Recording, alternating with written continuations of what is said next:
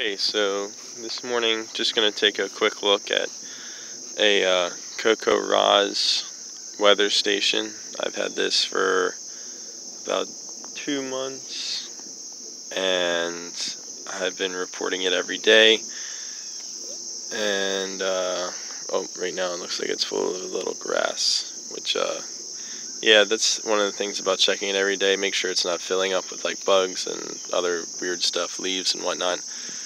So obviously this morning it's empty, so there's nothing in there. But these is what the lines look like, and it's a fairly decent size. But this is the funnel / lid,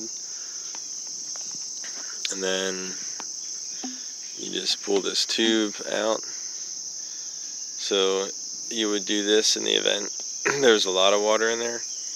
And it's going to be hard to do with me holding the camera, but basically, one sec, this slides up and out real easy. So if there was more than an inch of rain, and you would fill up the tube up to an inch, and hold on to that, dump the tube, and then you would take the water that was left in here. Oops.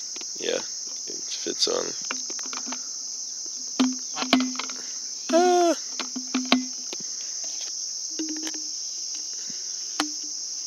Yeah, and then you would do this.